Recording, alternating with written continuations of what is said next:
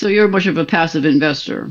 Well, I I mean, try to be. that's what I call myself. I used to be a landlord, and back in 2000, I started investing in 2010, and the landlording thing was a learning experience to say the least.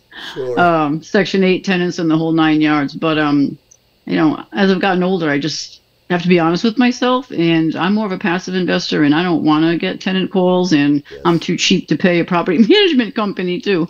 So therefore, my goals for 2024 is to buy a off-market self-storage unit or units, and I Yes. would consider buying an apartment building where I could have a property manager just manage all the doors under that building, which would be Sure. cheaper than having a bunch of single family houses. But I don't want to do any property management myself. I don't want to fix and flip anything. I don't want to run a short-term rental.